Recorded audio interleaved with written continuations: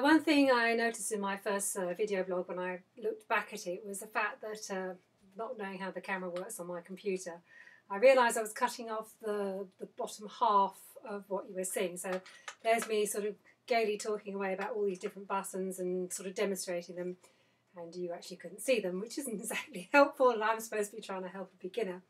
So I'm going to come back and do a close-up because that was actually quite good. I left you with me very badly playing the Oh Dear What Can the Matter Be?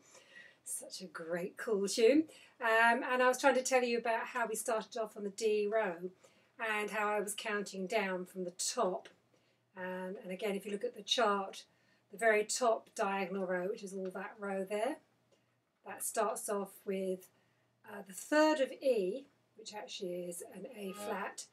Then there's the E, which is the fundamental bass. And then they're all variations of E on the top rows. That's the E, major chord, and then the E minor chord and the diminished chord, and so on and so forth.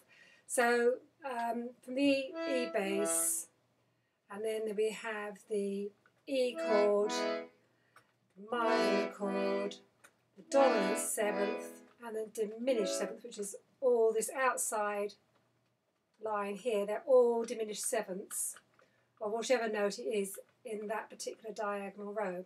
If you remember, we started off with the home row, where the little depression is on the C, and of course you can see I have to find it.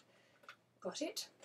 So that is the C diagonal row going up there. So I'm going to move in a bit closer. Hopefully get this all in. So the C diagonal row there. And we were talking about Oh Dear What Can the Matter, and it started on the third row down, which is 1, 2, 3. So it's that diagonal row is the D row. And then the second note in there is the bass, so that's the D bass. And you can check again. If you're ever in doubt, you can make sure it sounds exactly the same as the D on the keyboard. There's the D there, the bass note, and then the chord D, one above.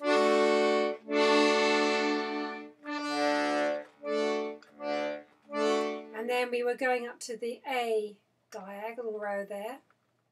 Again, the A bass is the second one in from the bellows, so that's your A. Just to give you a sort of a reference point of the note on the keyboard and the note on the bass, and then of course the chord is the next one in, major chord. So Oh Dear What Can the Matter Be was built on the D, and then the A above. And you notice that I'm using my fourth and third fingers on all of these very basic changes of bass chord. The reason being for that is you might want to save this finger for more when you come to do a more complicated sort of chord change. So it's best to leave it with this, because you might want to go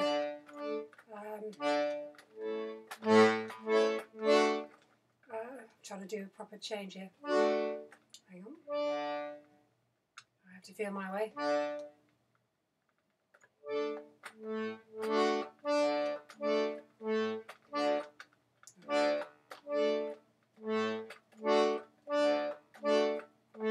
So you get the idea. That's quite a standard sort of accompaniment in accordion playing that you probably have heard. You have to excuse me fiddling with that a bit, because I actually haven't played anything like that.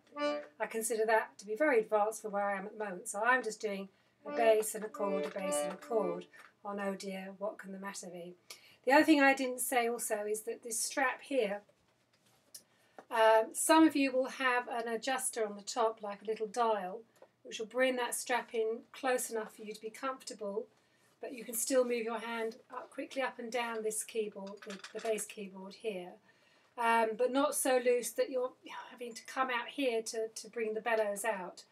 And as you notice, I wasn't doing very well on bellows. It's something I've got to work on.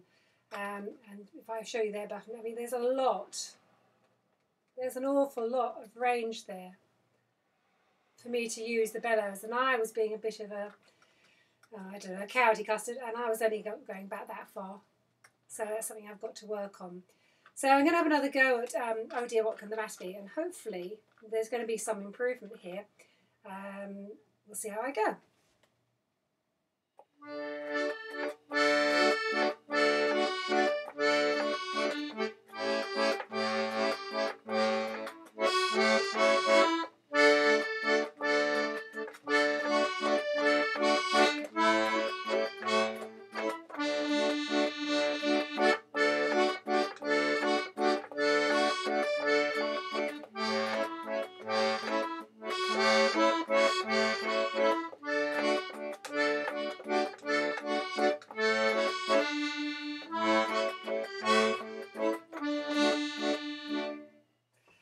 Okay, so that was the sort of second attempt at doing Oh Dear What Can the Matter Be, and I think next time I do a video blog I'm going to have to learn a new tune, otherwise you're going to be strangling me, and I don't blame you. And I shall be monitoring my progress the same as you.